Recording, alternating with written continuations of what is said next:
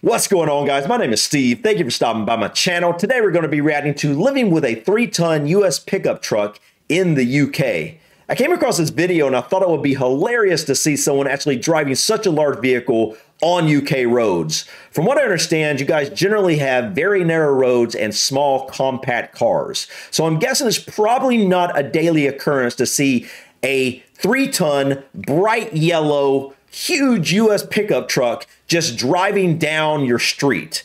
And so I'm guessing we're going to see a lot of head turns, a lot of pointing, and this should just be really fun and really interesting. So let's just go ahead and dive in and check out living with a 3-ton US pickup truck in the UK. This is a 1,000 horsepower Hennessey Mammoth, and I'm going to use it to see what it's like to live with a huge high-performance American pickup truck in the UK.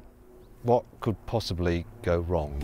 A sleepy, quiet English village probably isn't the ideal place to be driving this big gas-guzzling 1,000 horsepower American pickup truck, but let's see how we get on. Okay, so here's the first obstacle. Man. Right up here. This could be chaos. It's now definitely going to be chaos. Oh, you see, you should have waited. Impatience is not good. Okay, so this is not easy. Oh man, which restrictors? The roads are so narrow. Okay, got through there. Oh yeah. Now we're going down a very narrow bit here. Thankfully, I have priority. Ah, van man, you must wait. Ooh. I've never seen a white van reverse up to let you pass before. They don't normally do it. Okay, I need to go right here, which is not going to be easy. Dude, his truck. Dude. Just, come on, can you get past? Come on. Right, here comes a 3-point turn. It's going to have to be. Sorry, everybody. Thankfully, I've got a reversing camera. I will say, it looks like he has a short bed, so I guess in this case, at least he doesn't have a long bed, because that would make it even more awkward. Oh dear. Right. Here's someone in a Range Rover, probably used to like people giving away, but they're gonna have to give away this time. Sorry. Oh, this is a bit tricky. Okay, this right here puts into perspective, like, you know, the difference in the size of vehicles in the US versus UK. And I understand why, because the roads are so narrow. I mean, and you know, and gas is so much more expensive. Wow. Okay. Thank God for the sensors. Oh, hello. Might have to just go up the cub a little bit. Oh, this is not going to be easy. Oh, this is so hard. People are staring at me like I'm mad driving around here. They're right. Can I get round here without hitting one of the pub benches? Oh, he's risky. He's shaking his head at me like I'm mad. Oh. He's not happy. He's not happy about me having this. How dare you? Oh, it's got to ease out. Sorry. Sorry about that. Please forgive me. Wait, the truck is actually from Texas? See, the Americans don't do this. It's very British to be going sorry, sorry, sorry the whole time. Done. Yes, that's true. Oh, survived without any scrapes. Now I think I'm going to go to the retail park. It's very American. Oh no, I'm running low on fuel. I need to go and fill up with petrol. Sorry, not petrol, gas. Why do they call it gas? It's not gas, it's a liquid. Anyway, let's go fill up. Oh, excuse me, sorry, excuse me. Oh, this is going to be bloody awkward, this is. I'm going to have to do about 1,000,000 manoeuvres. Man, this just puts it into perspective so much. Come on. Like, guys, I've heard that, you know, all the cars were so much smaller and whatnot. But this is putting into perspective, because like this type of vehicle is like, you know, it's like I turn my head, I'll see another one, you know, in my area. And literally everybody is so, you know, it's so unusual. They don't see those in the UK. And it's just such a different, such a contrast, you know. How much is he going to pay to fill that thing up, though? Here we go. I hope he shows that. I'm really curious how much that'll cost. Right. Hopefully this isn't going to be too expensive. Let's find out.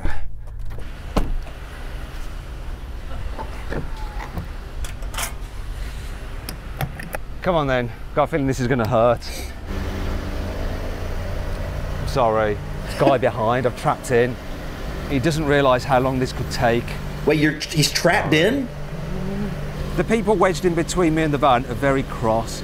However, the guy in the van could reverse up, but I think he's enjoying the drama too much. Oh, yeah. Oh my God, we're already well over £100. In fact, it's 120, and it's still going. How big is this tank? I'm paying 182.9 pence per litre. And the Americans moan about their gas prices. They should come live here. Oh, this is insane. Is this going to break the £200 barrier? I've never put more than £200 in a car. Right, I think we're done. It has stopped at 101 litres. 185 pounds to fill that truck up. I don't know how empty he was. He might not, I don't even think he was all the way empty. So it possibly could have cost close to 200 pounds to fill that vehicle up. Okay, so how much is that? So is that roughly $200? Wow. Wow. I would say here it would probably cost, I don't know, $100 to fill that truck up. Maybe. I don't know. Lately, I mean, actually now it probably costs, anyway, I don't know, but that's a lot of money to fill a vehicle up. That's true. And over 180 pounds. Now, I've got to pay. He just drained the tank, man. I'm not going to enjoy this bit. See you in a bit. I need to call my bank first. Some time later. Turns out that actually this had a cut-off, so it's not full yet. Oh my goodness, over 100 dude. litres. I've got to go again. Those people are so pissed off, man. I mean, but like, I mean, it is what it is, right? I mean, but like, I don't understand why they're stuck. What happened? Is it just because he's got a longer vehicle? But I don't know. That doesn't make any sense. I mean, do people normally get stuck in between someone at a gas station? If someone is in front of them, they pull in and someone pulls them behind them. Is that a normal occurrence, or is it just literally because the truck, the bed, it goes so far back, they literally can't pull out? If you get him to reverse up, you can get out. Okay. Oh, they're getting really mad now behind. I can't blame them. I'm going to be the most hated person at this Tesco forecourt. Okay, I wanted to see this. Like, oh, you can't go around, can you? It looks like you're like stuck in because of this barrier here. Okay, now I get it. Because if they could just go around, he could literally back up and pull out. But like, he's literally got a barrier here. That's interesting. I guess this is because this is a main thoroughway here, and so they have to have some sort of barrier to block that. But yeah, I can imagine that I'd be a little upset because I don't know how long he's been here, but obviously a while. Tesco fuel. Okay. Still going. Yeah, look, here we go. That's it, it's full. I've got the clicks. Finally. Go as quick as I can before the people behind me kill me. Okay, right. Better go pay. Oh, goodness. Oh, guys, got to go back in again. They're getting annoyed behind. Okay, so here we go. £184 and another £27. You're about to... So that's over 200 quid. I better get going because they're going to kill me. I'm going now, sorry. Sorry about that. I'm really sorry. Oh dear. Oh gosh. Oh, they hate me. They hate me and I can't blame them. Oh my God. Dude, man, like the smart thing to do would have been to pull over here, because then he would have been blocking anybody. I think there was other gas pumps over here. So the problem was pulling in that lane. Oh, here we go. Let's get out of here. Oh, man. That was very expensive. The most I've ever put in a vehicle. That is the American dream. I think they've had an American nightmare. All right, I've got my fuel, but my truck's a bit dirty, so I'm going to give it a clean. There's no way I'll fit in one of those automated car washers. This is just too big, so I'm going to have to jet wash it. Thankfully, there's enough room in this bay. Just. Annoyingly, I'm low on cash now after paying for all that fuel, so I can only do the minimum bend on this. So I'm going to have to be super quick trying to get this done. So minimum bend is £2. That's all I'm going to do. Wait, I just realized something. You guys actually call paper currency cash as well? I just thought that was a U.S. thing. I didn't even know that was, you know, you guys would call your currency cash as well. That's interesting. Doesn't seem like this accepts Amex, thankfully, when you got one of these. You need to make sure you've got a few bank accounts to pay for everything. So let's try this one. That is no doubt. Yeah. That worked. There we go. Got to be quick. Oh, I was wondering what those are. That's a camera on the outside never shut there. That properly. I was like, what is that? That's it. Now cash. I'll finish off at home. Are you serious? Oh my, he is gonna just leave so that's it. Done. It's not ideal. Not ideal. Yes, I can finish it off with this. There we go. Look, absolutely fine. That is gonna leave so many water spots. So many. Oh man. Some food. Oh yeah. Let's go find something to eat. Ah, perfect. The Golden Arches. Is he gonna go through drive-through? Drive-through McDonald's. Yep. A very American meal in a very American vehicle. Oh wait a minute. This is a bit tight. Well, not if you're in a normal car. This is going to be a struggle to get through here, so I'm going to have to deploy my...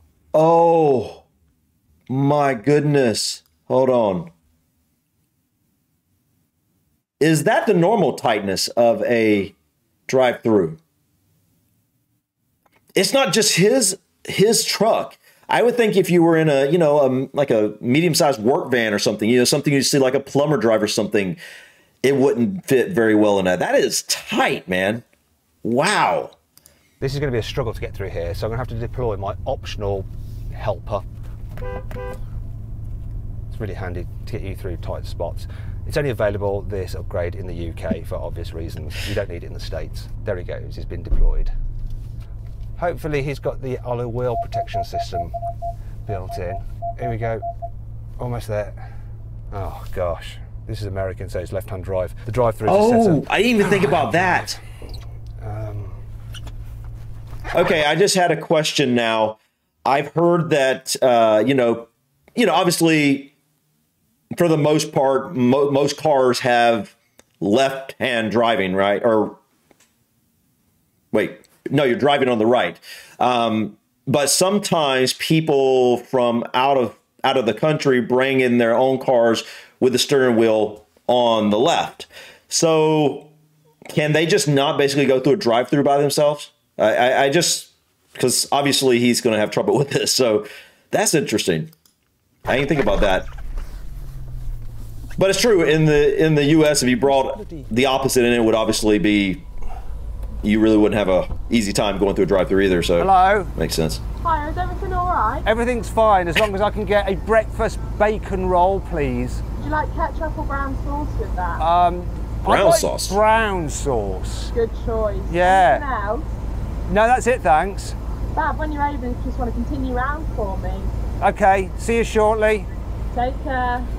I need to take care because this is so big. I love the conversation there. That was so unusual. She's like, oh, good choice. Because it's very, very British. You don't get that in America. Thankfully, this drive-through is reasonably wide. What, brown sauce?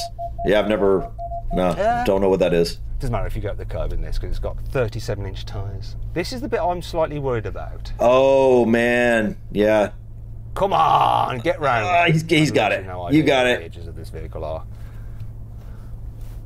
Oh, I've just driven past the blooming window. The employees are going to be like, what in the world? Here we go again. Hello. I've come to get my breakfast roll with brown sauce. That's it. Can I pay? Oh, wait. You have to do that yourself.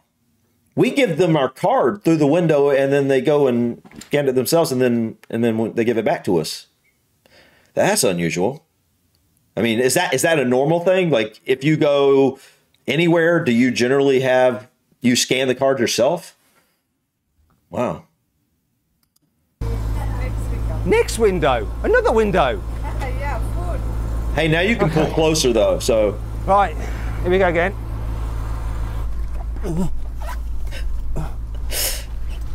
Oh God. Right.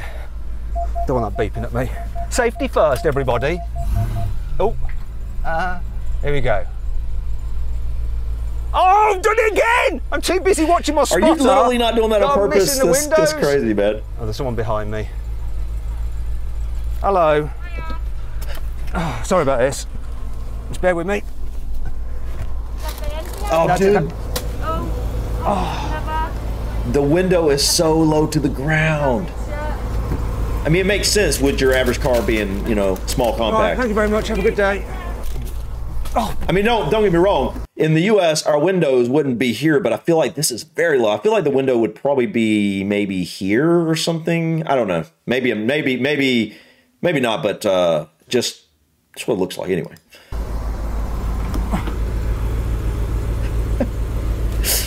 Ah, you got it.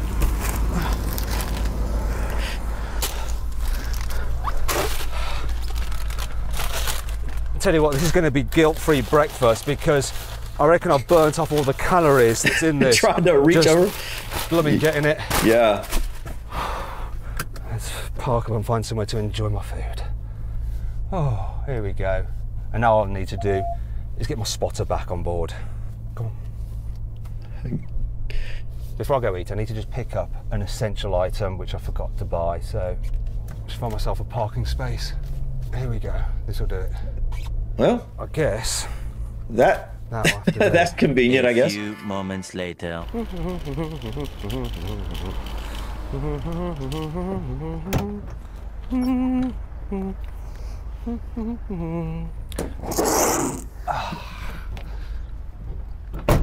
that should be fine in there. Oh dear, I read a notice that says you get a fine if you don't park properly in the bays, but I'm not too worried because where they're going to send the fine to? Texas. That's true. Let's head back. I've had enough of this. It's too stressful. Oh, this is sketchy around here. Blind corners, wide vehicle. Hope no one's going quick the other way.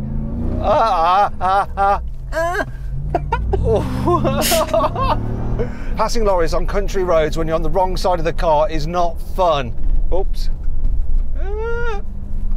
Due to the weight of this truck, I can only do 60 miles an hour on a piece of dual carriageway in the UK. On the motor I can do 70, but dual carriageway, 60, whereas a car would be able to do 70. One of the other drawbacks.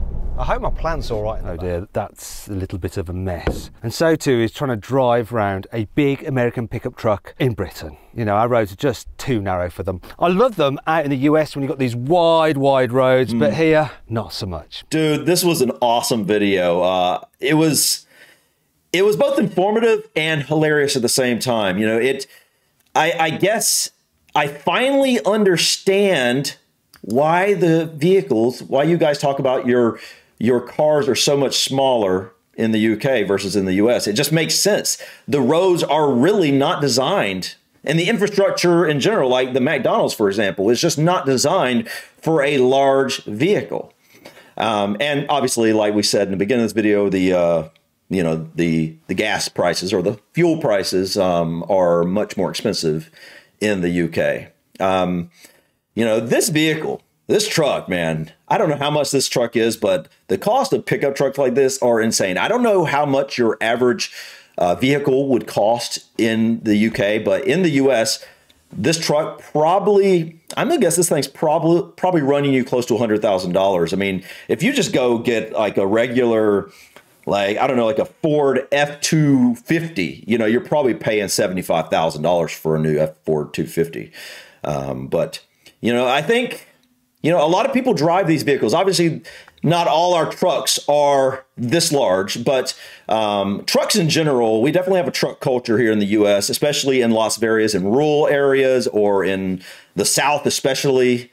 And I think a lot of that's because, you know, the roads are wider, so they're much easier to drive on the roads. And, you know, I think the hauling culture, if you will, may be a lot larger here. Like, people are always hauling things here for whatever reason. Instead of, you know, getting furniture or something delivered to you, you know, you pick it up yourself and you take it home.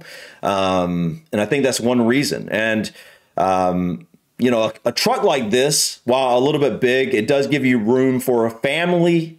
You know, you got plenty of room to, you know, have 3 kids, a husband and wife, 3 kids in the back, a husband and wife up front, and you can still have the pickup features of, you know, being able to haul things.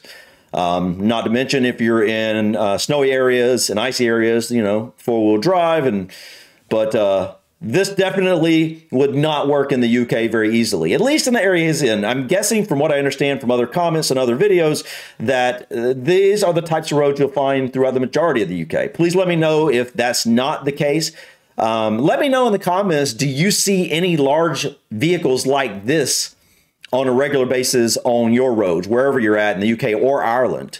Because I'm under the impression that this would be a very rare occurrence to see a truck this big.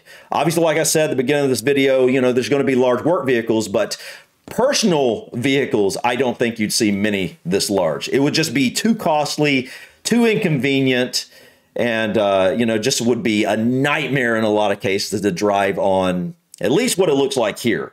And I'm just under the impression that the roads we saw here in this video and the way the gas pumps were set up and the way the drive-thrus are set up, I think this is probably pretty normal throughout a lot of the UK. So I'm thinking this would be just incredibly inconvenient to have a truck like this in the UK. But anyways, guys, thank you so much for stopping by. Please click that like button. Feel free to drop your comments or suggestions about this video or others. And don't forget to subscribe to continue to follow me on my journey to discover my British and Irish ancestry. Until next time, guys, peace.